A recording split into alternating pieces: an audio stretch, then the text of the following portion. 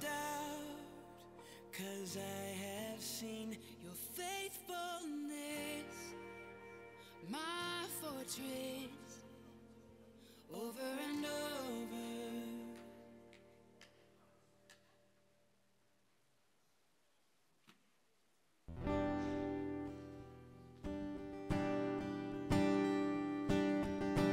Where you go, I'll go. Where you stay, I'll stay. When you move, I'll move. I will follow.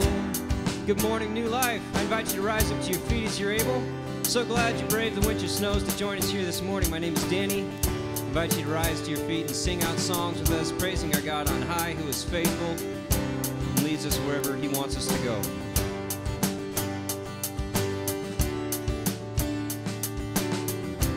All your ways are good, all your ways are sure. I will trust in you alone, higher than my sight, high above my life. I will trust in you alone, in you alone. Where you go, I'll go. Where you stay, I'll stay. When you move, I'll move. I will follow you. Who you love, I'll love. How you serve, I'll serve. If this life I lose, I will follow you. Yeah, I will follow you. Yeah. Light into the world, light into my life. I will live for you alone. You're the one I seek, knowing I will find all I need in you alone, in you alone. 'Cause where you go, I'll go.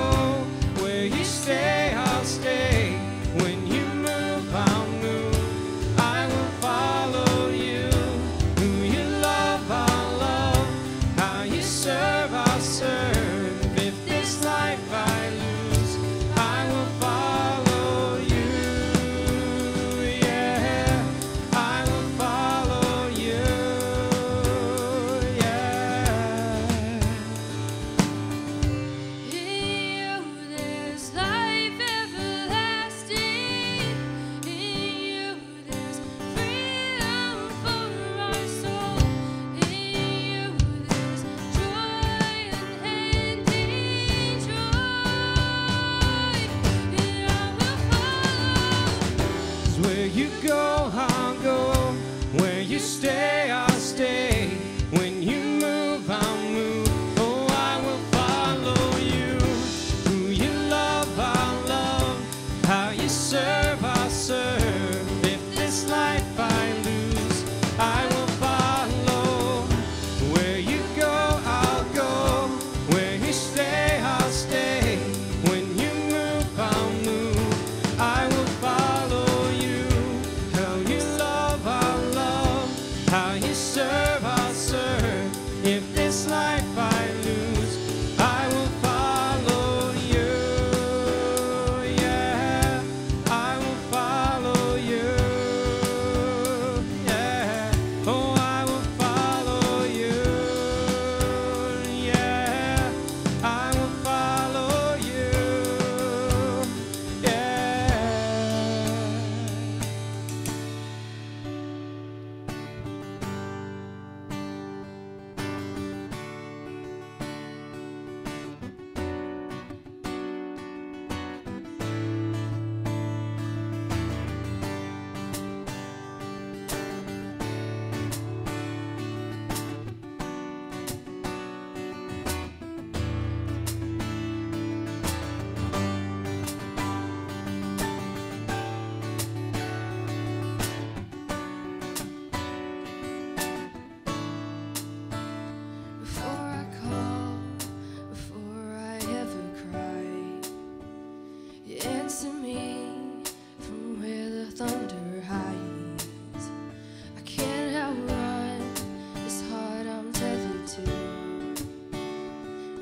every step I collide with you. Like a tidal wave crashing over me, rushing in to meet me here. Your love is fierce, like a hurricane that I can't escape, tearing through the atmosphere. Your love is fierce. Can I fail? The only thing I found is through it all, you never let me down. You don't hold back, relentless in pursuit. At every turn, I come face to face with you. Like a tidal wave crashing over me, rushing in to meet me here. Your love is fierce, like a hurricane that I can't escape, tearing through the atmosphere. Your love is fierce.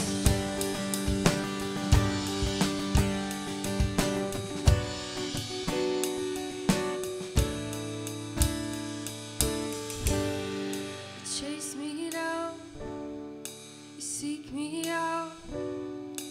How could I be lost when you have called me found? You chase me down, you seek me out. How could I be lost when you have called me found?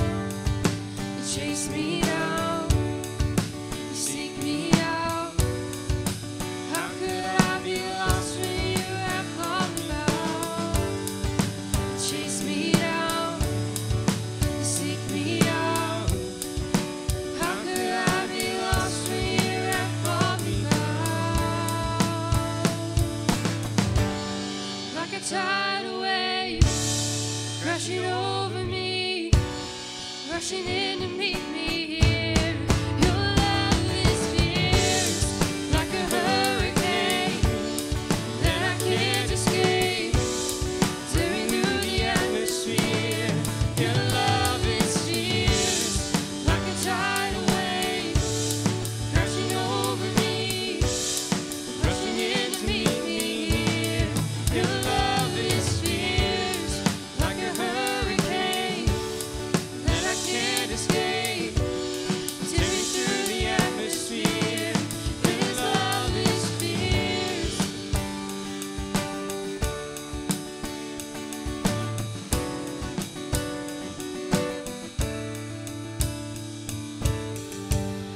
You chase me down, you seek me out.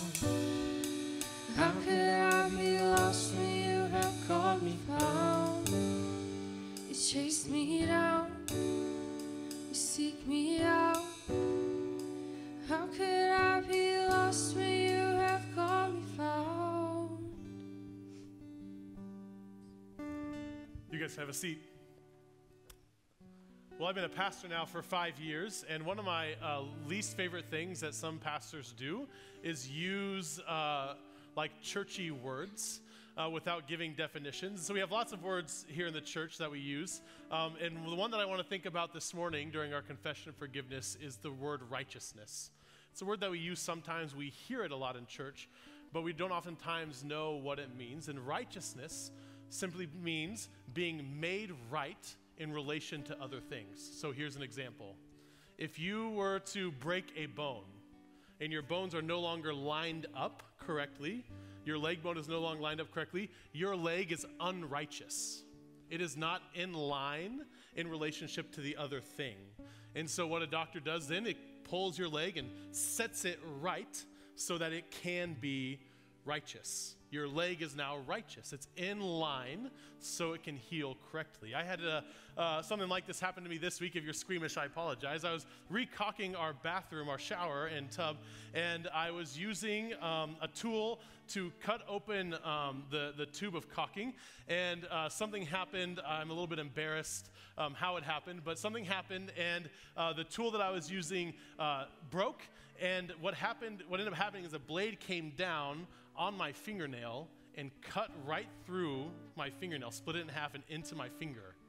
And it hurt. It was terrible. So I called to Sarah. After the bleeding stopped, I wanted to super glue my nail back together, but I had to make sure that my nail was righteous, right?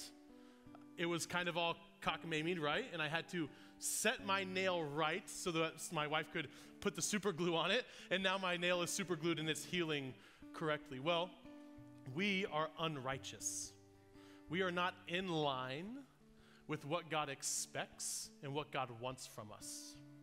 We are out of whack. We are not in the right place. We are not lined up with God. And he gives us a way to make us righteous. And that way is confession and forgiveness. And he gives us a promise. He says, if you confess your sins, if you tell me what you've done wrong, if you tell me what's weighing on your heart, I will set you right. I will make you righteous. Not because of any behavior, not because of any change that you made, simply because I love you. I will make you right. And then once you're right, you can heal and flourish the way you need to. He gives us a promise. Confess your sins, and you are forgiven. And when we are forgiven, when we are free from our sins, we can flourish under God. We can experience the joy and the peace and the goodness and the blessings that he has for us. But we're unrighteous, and so we need to be made righteous. And when we tell God the things that are weighing on us, when we tell him of our sin, he makes us right. He lines us up so we can heal and we can flourish. So, let us confess our sins this morning. In the name of the Father, and the Son, and the Holy Spirit. Amen. Almighty God, to whom all hearts are open, all desires known, and from whom no secrets are hid, cleanse the thoughts of our hearts by the inspiration of your Holy Spirit, that we may perfectly love you and worthily magnify your holy name through Jesus Christ our Lord. Amen. Hear the scripture. Brothers and sisters in Christ Jesus, if we say we have no sin, we deceive ourselves, and the truth is not in us. But if we confess our sins, God, who is faithful and just, will forgive us our sins and will cleanse us from all unrighteousness. So let us confess our sins at this time.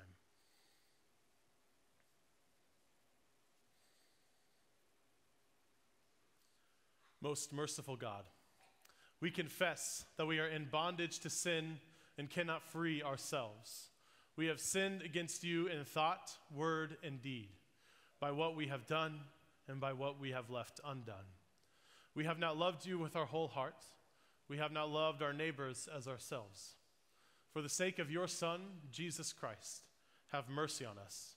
Forgive us, renew us, and lead us, so that we may delight in your will and walk in your ways, to the glory of your holy name.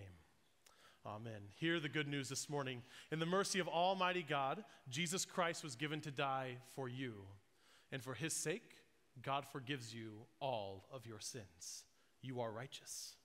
And to those who believe in Jesus Christ, he gives the power to become the children of God and bestows on them the gift of the Holy Spirit.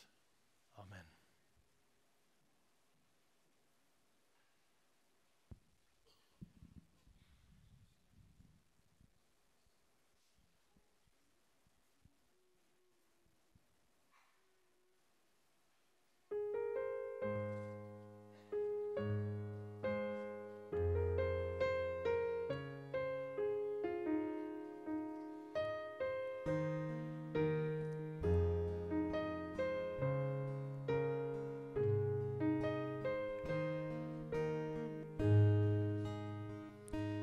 High and holy to a manger lonely, the greatest mystery the world has ever known. How you left your majesty to embrace humanity. It awes and humbles me to be loved by a God so high. What can I do but thank you? What can I do but give my life to you? Hallelujah, hallelujah. What can I do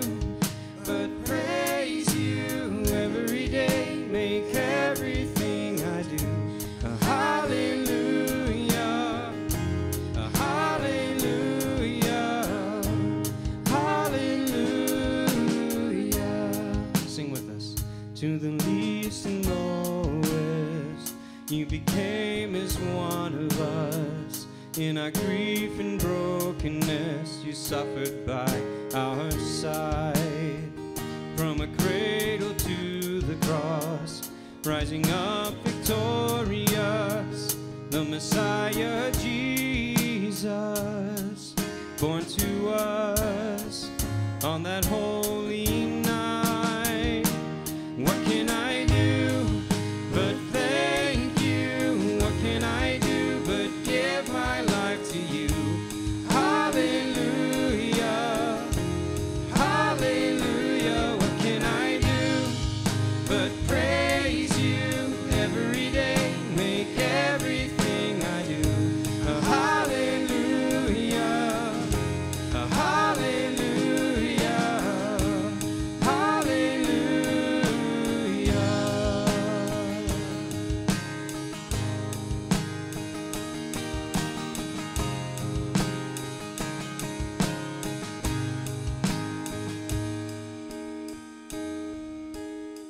What can I do?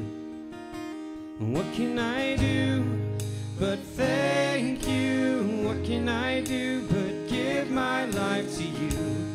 Hallelujah, hallelujah. What can I do but praise you every day? Make everything I do a hallelujah, a hallelujah. What can I do but thank you? What can I do but give my life to you? Hallelujah, hallelujah. What can I do but praise you every day? Make everything I do a hallelujah, a hallelujah, a hallelujah.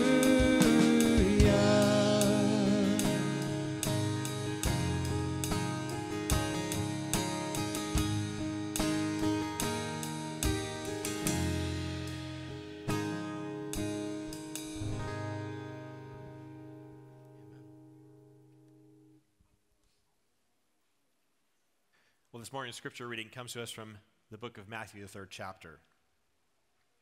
In those days, John the Baptist appeared in the wilderness of Judea, proclaiming, "Repent, for the kingdom of heaven has come near." This is the one of whom the prophet Isaiah spoke when he said, "The voice of one crying out in the wilderness, prepare the way of the Lord, make his paths straight." Now John wore clothing of camel's hair with a leather belt around his waist, and his food was locusts and wild honey. Then the people of Jerusalem and all Judea were going out to him, and all the region along the Jordan, and they were baptized by him in the river Jordan, confessing their sins. But when he saw many Pharisees and Sadducees coming for baptism, he said to them, "You brood of vipers, who warned you to flee from the wrath to come? Bear fruit worthy of repentance. Do not presume to say to yourselves, 'We have Abraham as our ancestor.' For I tell you, God is able from these stones to raise up children to Abraham. Even now the axe is lying at the root of the trees. Every tree, therefore, that does not bear fruit is cut down and thrown into the fire. I baptize you with water for repentance, but one who is more powerful than I is coming after me. I am not worthy to carry his sandals. He will baptize you with the Holy Spirit and fire. His winnowing fork is in his hand, and he will clear his threshing floor and will gather his wheat into the granary, but the chaff he will burn with unquenchable fire." Then Jesus came from Galilee to John at the Jordan to be baptized by him. John would have prevented him, saying, "I need to be baptized by you, and do you come to me?" But Jesus answered him, "Let it be so now, for it is proper for us in this way to fulfill all righteousness." Then he consented. And when Jesus had been baptized, just as he came out of the water, suddenly the heavens were opened to him, and he saw the Spirit of God descending like a dove and alighting on him. And a voice from heaven said, "This is my Son, the beloved, with whom I am well pleased." The gospel of the Lord.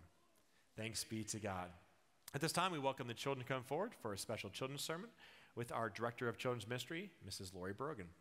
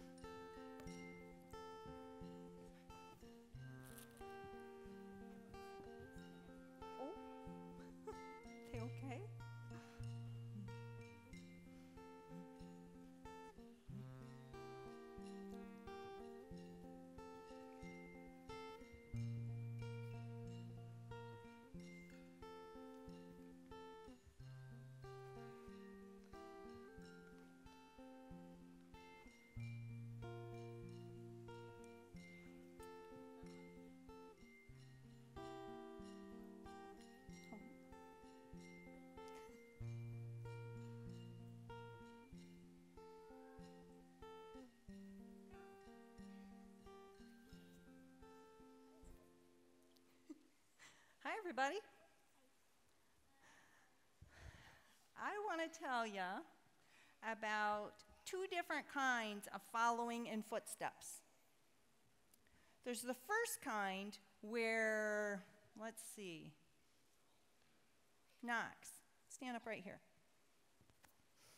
Okay, now walk that way. Okay, now turn around and go back. Okay, have a seat. All right, so I just followed Knox. I was following in his footsteps, right? Okay, now there's another way you can follow in someone's footsteps, and that is to try to be like them, to try to act like them or do something that they do. Like, for instance, if Miss Kinsley over here was to grow up and go to seminary and become a pastor, she would be acting like her dad, Pastor Ben. So people would say, Kinsley is following in her father's footsteps. You get it? Okay. Now, God wants us to follow in someone's footsteps. Do you know who? Jesus. Yeah, Jesus. God wants us to follow in Jesus' footsteps.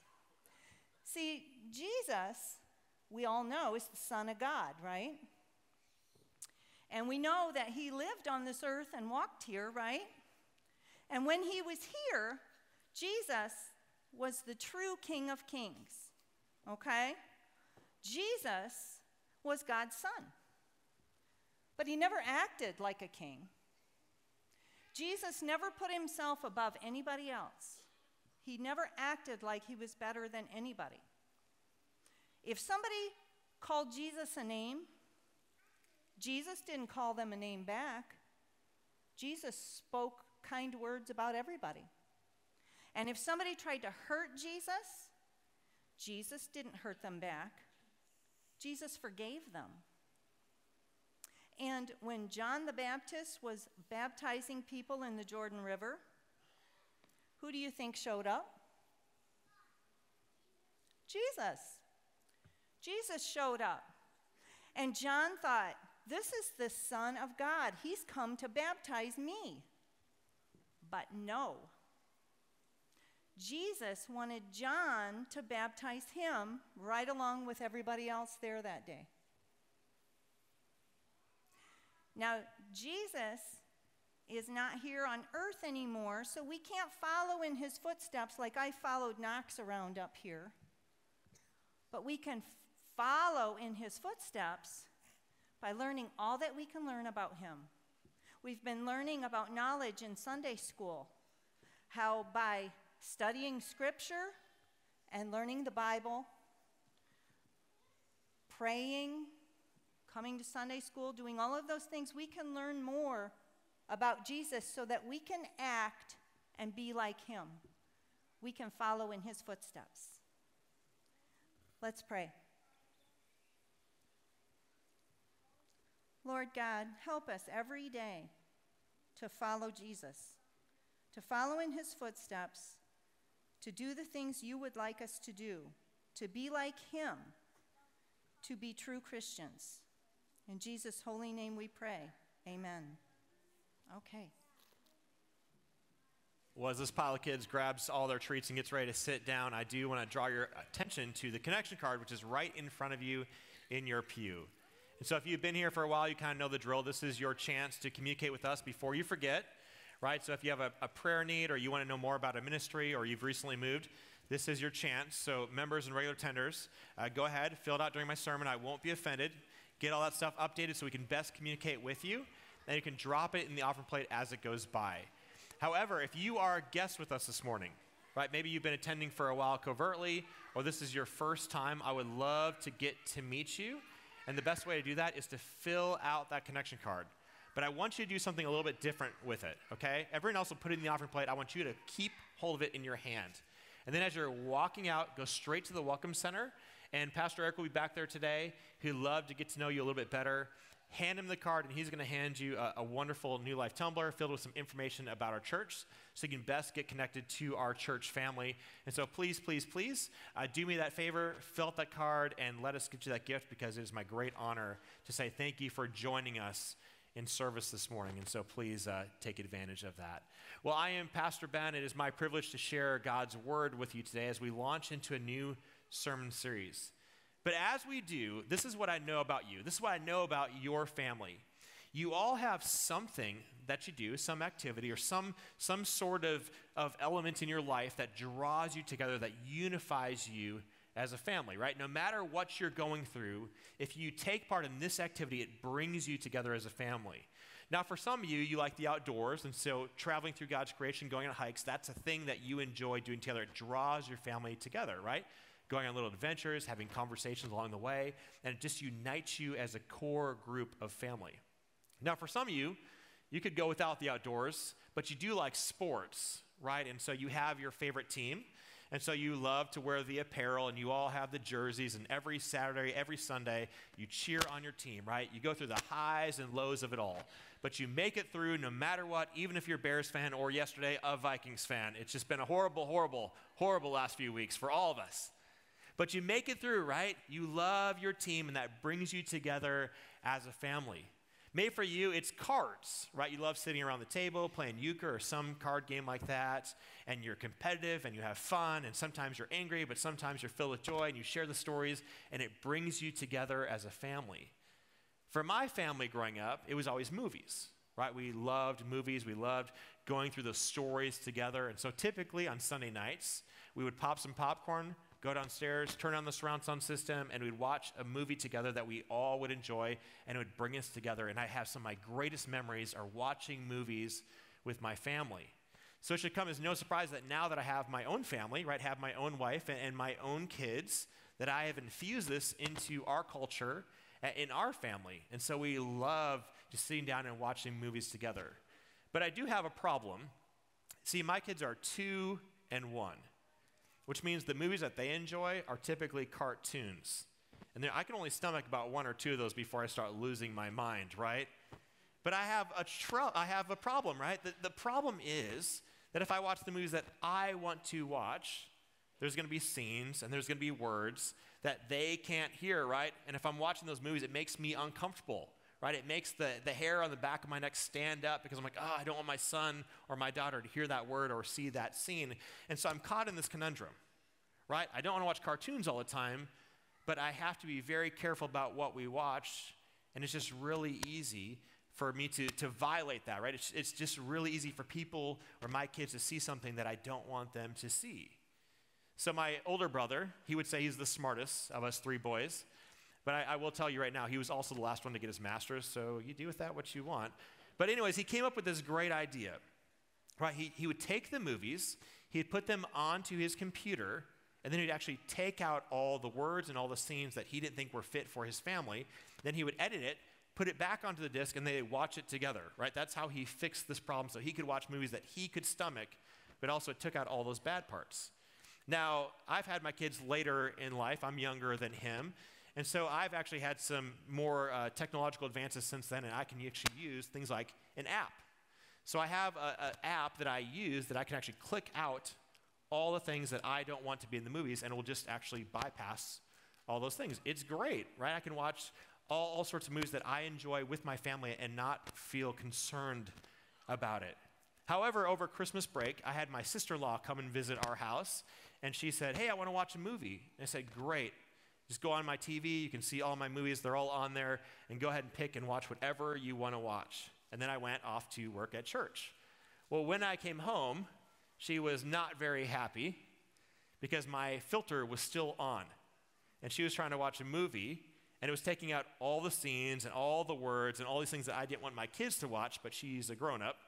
And she said, I can't even understand what's happening in this movie, right? All these words and all these scenes are gone, and I don't even know what I just watched. See, it was so filtered, she didn't even get the point of the story. And we all understand this, right?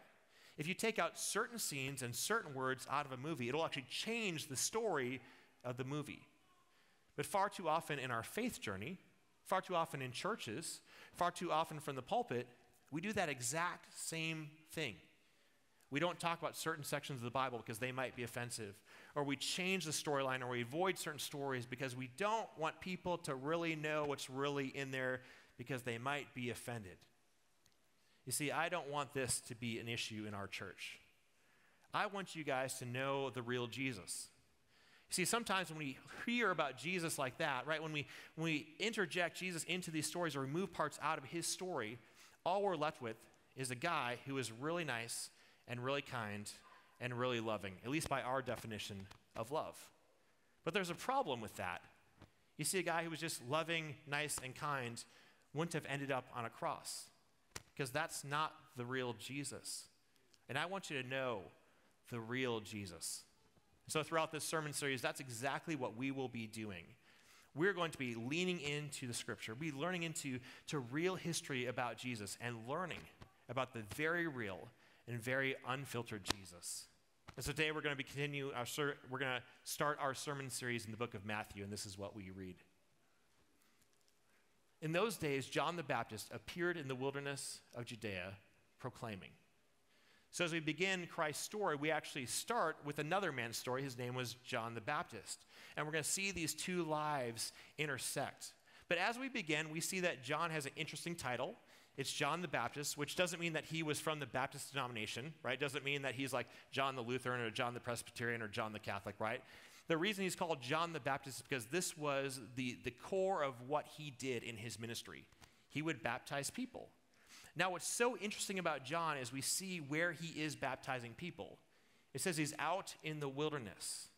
Now, in that day, if you lived in the wilderness, it meant that you were poor, you were broken, you were sick, you were an outcast. Because to live in the city costs money, right? To live in a town costs money. In fact, if you had certain sicknesses and certain illnesses, they would banish you to the wilderness. So John actually sets up shop in the midst of the poor and the broken and the sick and the outcasts. And this is the message that he proclaims. Repent, for the kingdom of heaven has come near. Basically what he's saying is, get ready, the king is coming.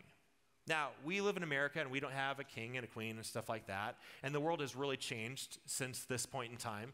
But in this day, to say the kingdom is coming means the king is coming, and you better figure out which team you are on. You better figure out which side that you are on. Because if the king shows up and you're not on the king's team, that means you are against the king. Right? If the king shows up and you aren't an ally, then you are an enemy of the king. So John says, get ready because you want to be on the right side of this story. Well, the writer continues. This is the one of whom the prophet Isaiah spoke when he said, the voice of one crying out in the wilderness, prepare the way of the Lord, make his paths straight. So the writer of the story is a guy named Matthew. He was a Jewish guy, a disciple of Christ. And so since he's speaking primarily to Jewish people, he uses the Hebrew Bible, he uses the Old Testament, and he uses the prophecies there to tell people that this story is true, to convince people that Christ's story and John's story is actually predicted and it is from God. And so he uses this amazing prediction by the prophet Isaiah, 700 years old, to show how God's design for humanity, God's predictions are lining up with what's actually happening in history. He said, look, John the Baptist is this voice crying out in the wilderness. A perfect prediction fulfilled in John the Baptist. Unbelievable. 700 years before this moment in time. Over twice the age of our nation. Unbelievable. Well, Matthew continues.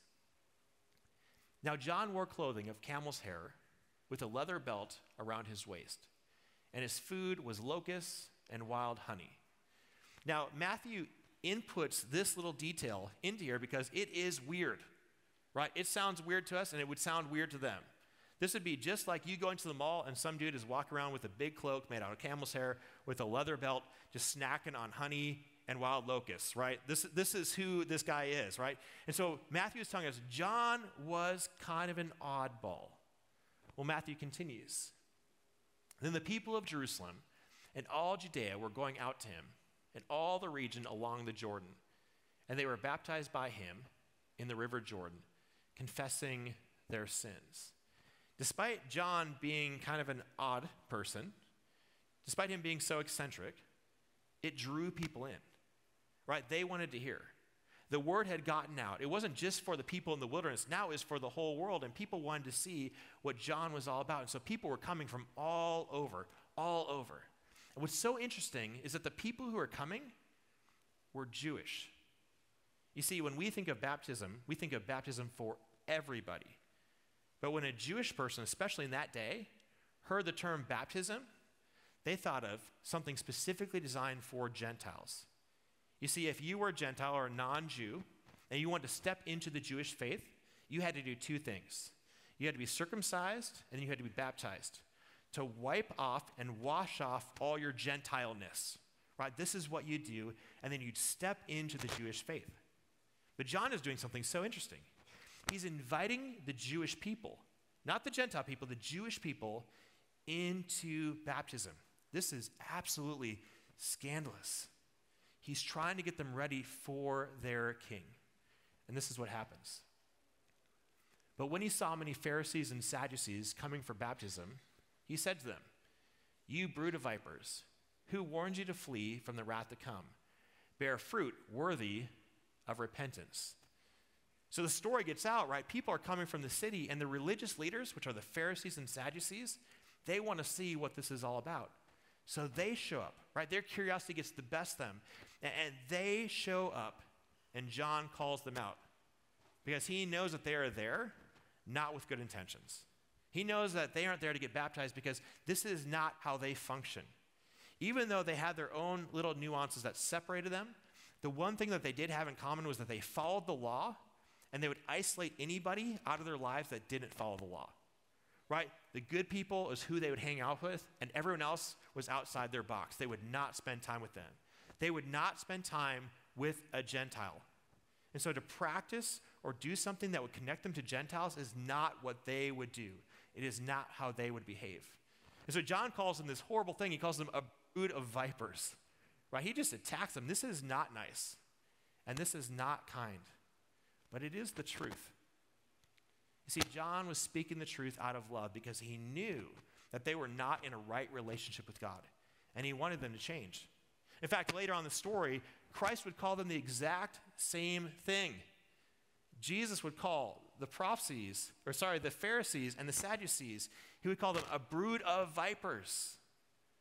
Not nice, but loving, because he wanted them to understand the truth. Well, John continues, "Do not presume to say to yourselves, 'We have Abraham as our ancestor.' For I tell you, God is able from these stones to raise up children to Abraham." So John keeps pressing in on them. He says, you believe that just because you are Jewish by genealogy, right, just because you have DNA of the Jewish lineage, that you will be saved. You see, he's attacking a lie that they had believed. He was attacking a lie that was prevalent in that culture. And actually, even today in some Christian churches, it's a lie that's been bought into. As if the Jewish people are saved just because they have enough or certain DNA amongst them, right? If you're a Jewish person by DNA, you are saved, and everyone else has to figure out a different way. Everyone else needs Jesus, but Jewish people don't need Jesus because of their genealogy. As if God is some sort of cosmic racist up there, trying to say, oh, you're saved because of who you came from. But John says that's not true, right? That's not true. You are not saved that way. You're only saved through Christ. And John continues, "Even now the axe is lying at the root of the trees.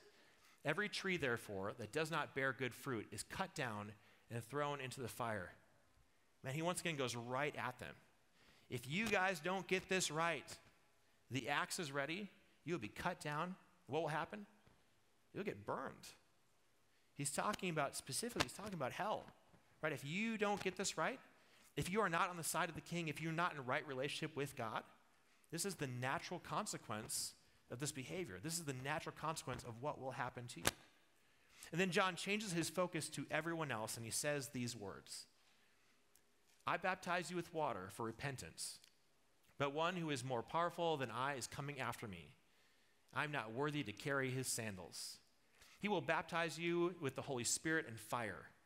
His winnowing fork is in his hand, and he will clear his threshing floor, and will gather his wheat into the granary, but the chaff he will burn with unquenchable fire. So John tells everybody about this king, about Jesus who is coming. He says, look, when he shows up, he's going to separate you into two groups. He's going to either baptize you with water to save you, or he's going to baptize you with fire to destroy you. And then he uses another analogy. It's like he's a farmer, right? He harvests in the wheat, and the wheat he keeps, and the rest he burns up. Right? It's very, very clear what John is saying. There's two groups of people, those in relationship with Christ and those who are not. And both have different outcomes.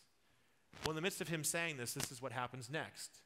Then Jesus came from Galilee to John at the Jordan to be baptized by him. So Jesus shows up in the story. He shows up amongst the crowd and all the people preparing to be baptized, and he comes to be baptized, which is so scandalous because he's the king. Right? The whole point of John's message is prepare yourself for the king. The king is coming, and then the king shows up, and he wants to behave like everyone else. You see, this is odd and bizarre to associate with the weak and the lonely and the broken and the sinners and the diseased. Why would he do this?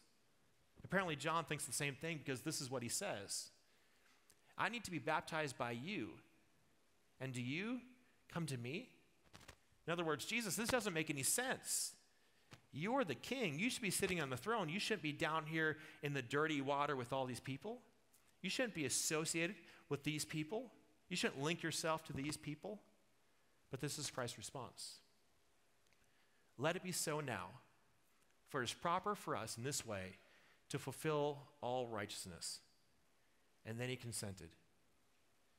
You see, Jesus took his righteousness and he brought it into the water so we could find his righteousness in the water. This is unbelievably scandalous that the king would show up and associate with people who are broken and lowly, people who are like this. It almost begs the question, did Jesus make a mistake here? I mean, what is he doing? Maybe God has something to say. Maybe his Father has something to say about this, and this is what he says. And when Jesus had been baptized, just as he came from the water, suddenly the heavens were opened to him, and he saw the Spirit of God descending like a dove and alighting on him. And a voice from heaven said, "This is my Son, the beloved, with whom I am well pleased." God looks down at his Son, looks down at this behavior, looks down at this moment and says, I approve. I approve of what he is doing. So I want to do something with you this morning before we close out. I want you to take yourself and put yourself in this moment of history, just like God put himself into this moment of history. I want you to imagine you were a good Jewish person living in Jerusalem. And you've heard the stories about John the Baptist. You've heard about he wears strange clothes and eats strange food, and he has this message, and people are out there being baptized, which is not something Jewish people do. You want to see it for yourself, right? You've heard the rumors, and now it's time to go. And so you make your way out to the Jordan River, the dirty Jordan River. And when you get there, there's unbelievable crowds. Thousands upon thousands of people are all out there to hear John's message. And you start looking around, you're scanning the crowd, and you start recognizing people. Right? You have some friends and some family members. You have some neighbors. You look over and you see the religious elites, the Pharisees and Sadducees. These are people you've always looked up to. People that you've always wanted to have them look at you with favor. You see a bunch of people you've never seen before. It is a massive crowd after all. And you're standing there.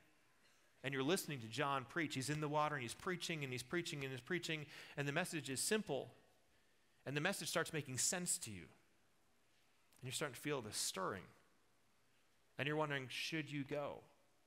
But you're intimidated by the crowd. I mean, you look, and what would my family members say? And what would my friends say?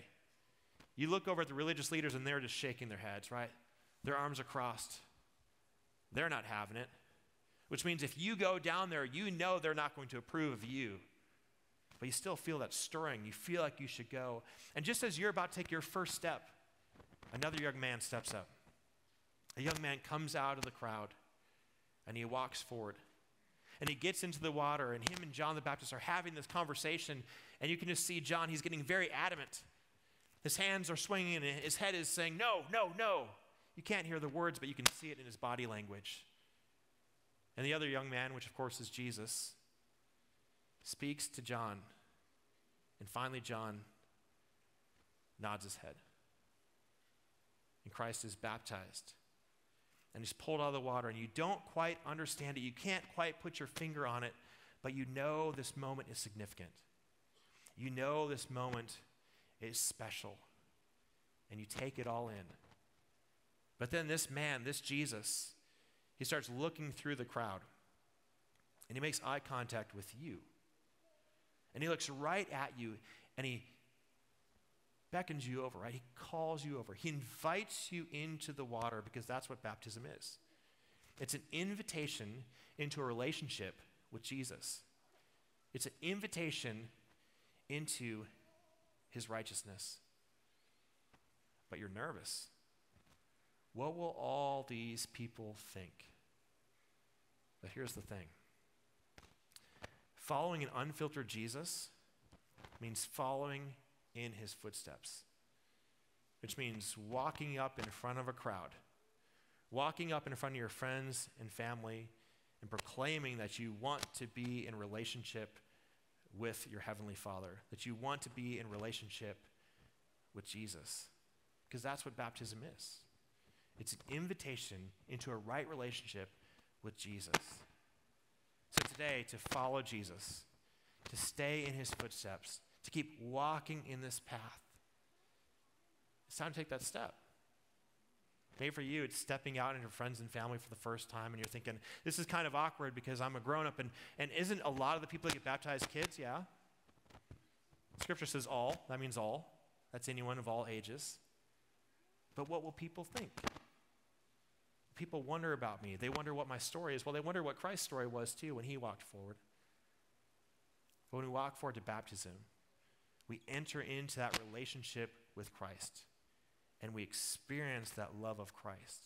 And then day after day after day, we remember that we are in Christ's family. We remember day after day after day who we are and whose we are.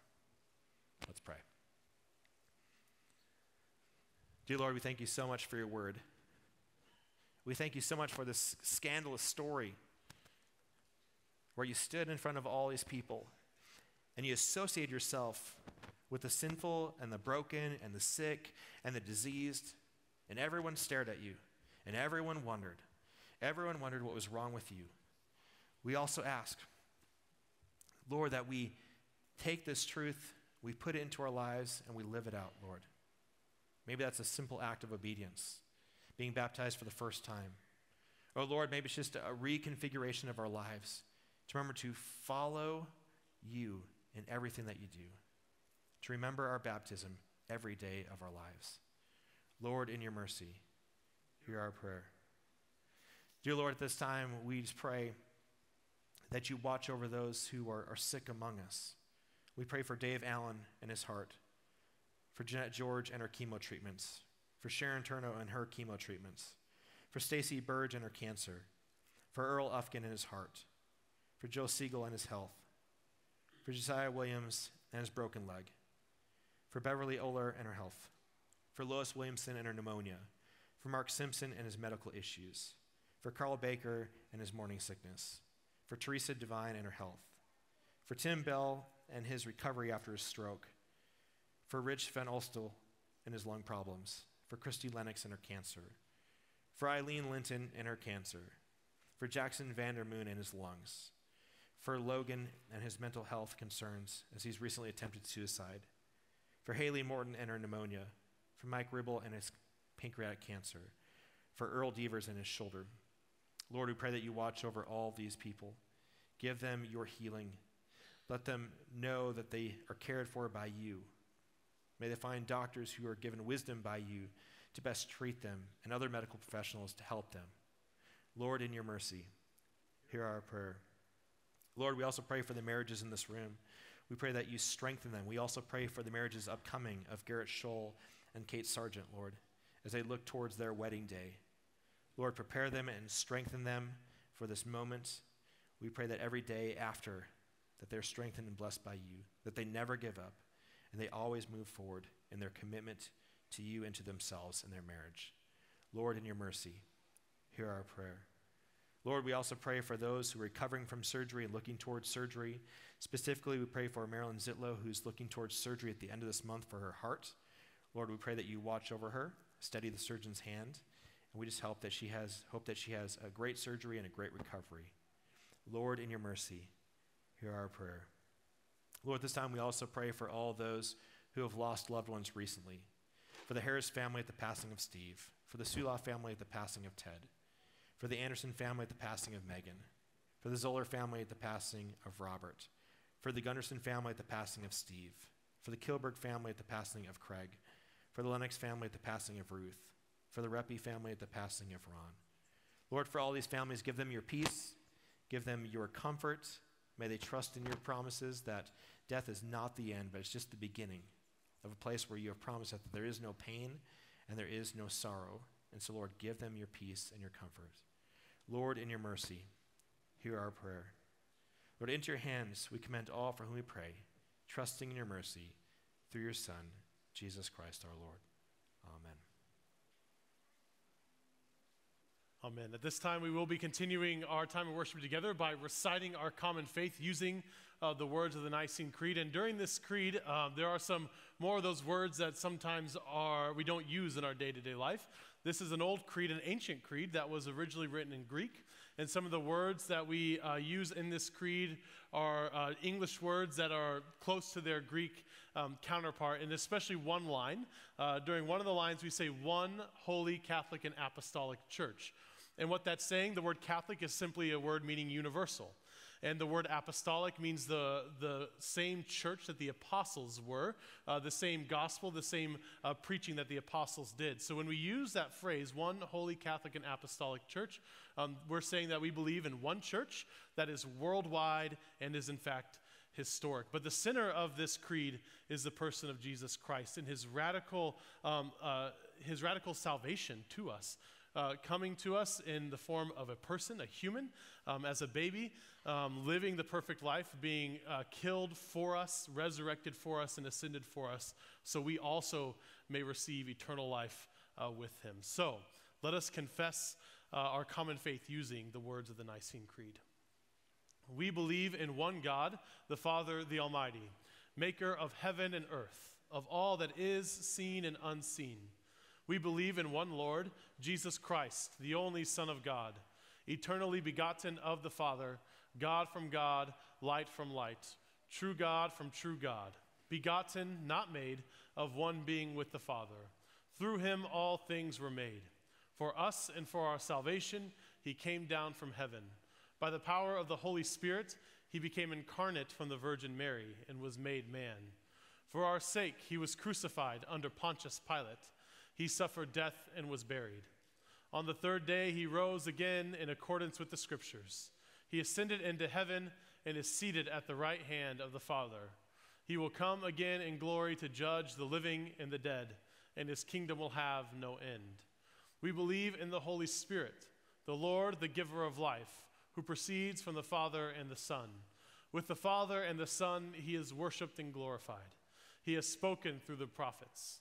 We believe in one holy Catholic and apostolic church. We acknowledge one baptism for the forgiveness of sins. We look for the resurrection of the dead and the life of the world to come. Amen. Amen. Well, this morning we will be receiving Holy Communion, and you do not have to be a member here at New Life to receive communion. This is a time for believers to receive the benefits that are promised to us through Christ's presence, through his body and blood in the bread and the wine. This morning we will be taking communion by intinction, which means as you come down the center aisle, you will be handed the bread, and you can take that bread and you can dip it into either the light-colored grape juice or the dark red wine. If you do require a gluten-free option, we have that available. Simply ask Pastor Ben or myself, and we'd be happy to turn the plate so you can grab the gluten-free wafer with your own hand. We do welcome you all to the table if you would like, but if you do not wish to receive the elements, you can let us know by crossing your arms in front of you like this. That will let us know that you do not wish to receive the bread and the wine, but instead we'll give you a blessing. And if you have children that are too young to receive, have them cross their arms in front of them. That way we know not to give them the elements, and we'd love to give them a blessing instead. This is what we hear in the Gospels. In the night in which he was betrayed, our Lord Jesus took bread and gave thanks. He broke it, and he gave it to his disciples, saying, "Take and eat. This is my body given for you. Do this for remembrance of me." Again, after supper, he took the cup. He gave thanks and gave it for all to drink, saying, "This cup is a new covenant in my blood, shed for you and for all people for the forgiveness of sin. Do this for the remembrance of me." This time, let us pray together the way that our Lord has taught us. Our Father, who art in heaven, hallowed be thy name.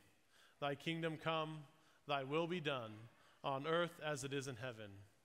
Give us this day our daily bread, and forgive us our trespasses, as we forgive those who trespass against us.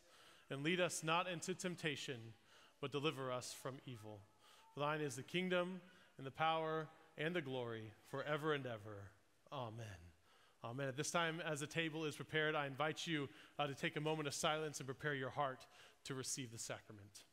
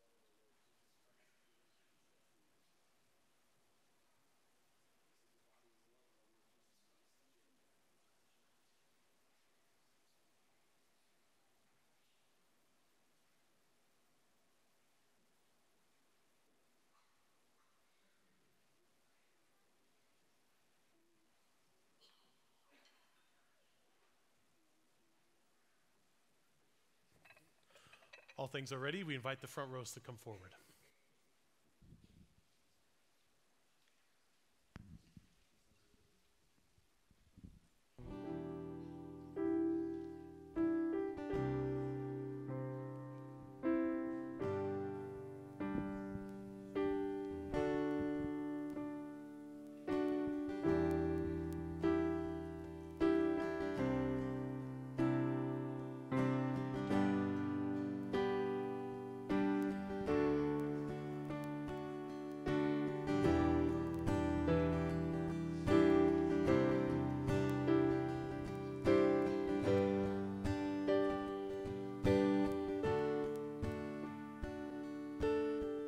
Look down from the broken sky, traced out by the city lights.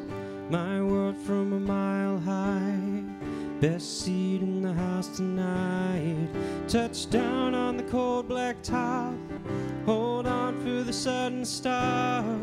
Breathe in the familiar shock of confusion and chaos. All those people going somewhere. Why have I never cared? Give me your eyes for just 1 second. Give me your eyes so I can see everything that I keep missing. Give me your love for humanity. Give me your arms for the broken-hearted, the ones that are far beyond my reach. Give me your heart for the ones forgotten. Give me your eyes so I can see. Yeah, yeah, yeah, yeah.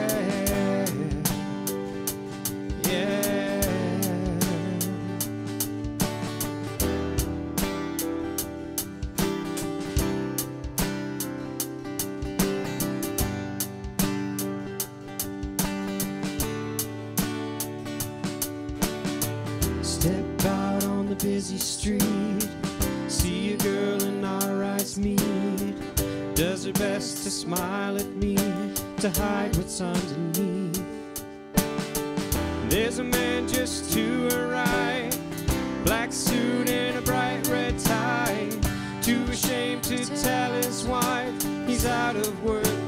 buying time. All those people going somewhere.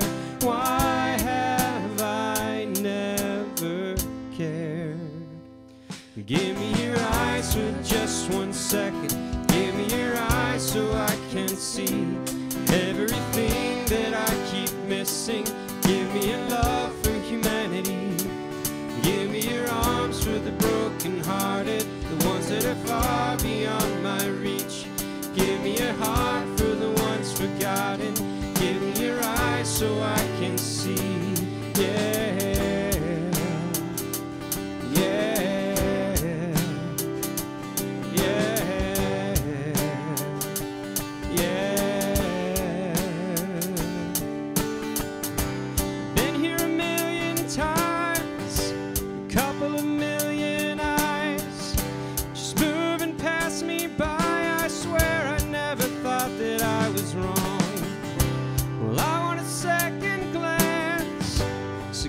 Second chance to see the way you've seen your people all along.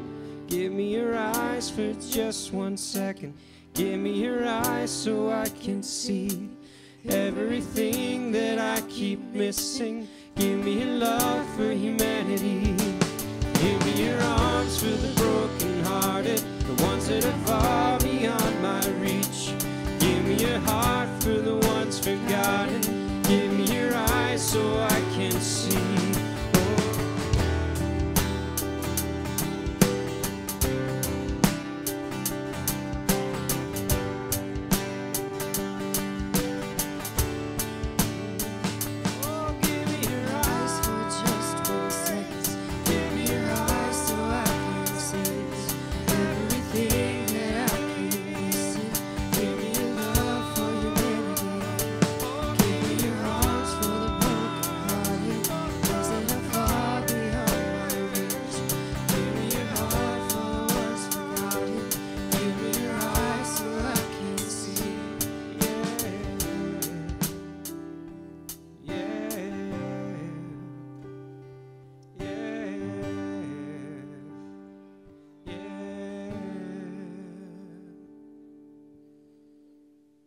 Now may the body and blood of our Lord Jesus Christ strengthen you and keep you in his grace. Amen. Well, at this time, we're going to take this morning's offering, and I'm pretty sure I have this popping thing fixed now, so I apologize for that. Hopefully, God's Holy Spirit was able to work through our technological difficulties this morning. But we're going to take this morning's offering, and this is a great time for us to give back from the abundance that God has given us.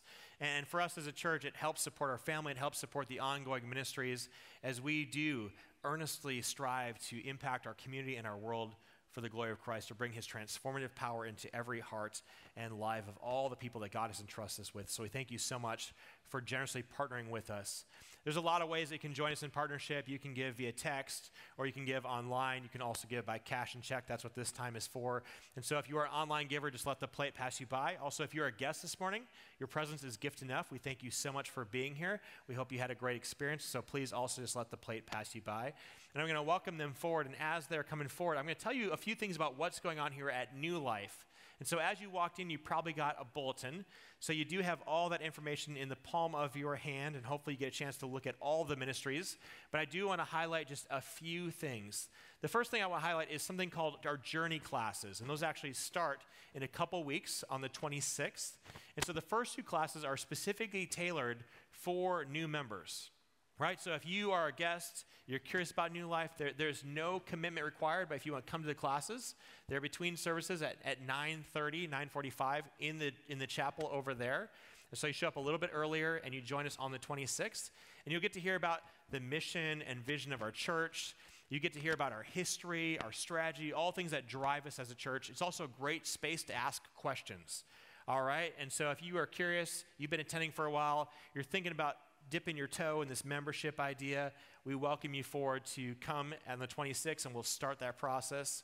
It's a great time, and so I encourage you to check us out and try that out and join us for the first journey class.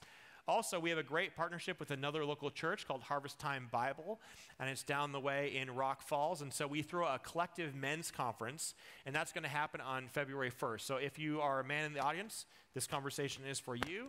Wives, go ahead and nudge. Girlfriends, go ahead and punch to the ear. I don't know, whatever you have to do to grab their attention. We're going to have a great time, and there's more information in the back, but there's no registration fee. And you can actually register that day, all right? So you don't have to sign up early. You don't have to pay anything. This is a gift to you to help you move forward as a man, to move forward in your relationship with Christ. So that's going to be February 1st, and there'll be more information as the weeks go on. Now, this last announcement is really, really, really important, okay? So if you've not listened to anything I've said, this one you do want to know, you do want to write down, because if you screw this one up, you will look silly, okay?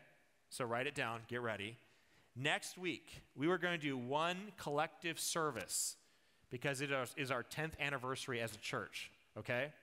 So next week, we will have one service, no Saturday service, no morning service, no second service. We're going to have one service at 10 in the morning, all right? 10 in the morning, 10 years. You got that, right? You're all locked in. You get that? So if you show up at 10:45, you will be at the midway point of that service, okay? If you do that, still come on in, okay? It's okay. Don't feel bad. Come on in. But I don't want you to miss out.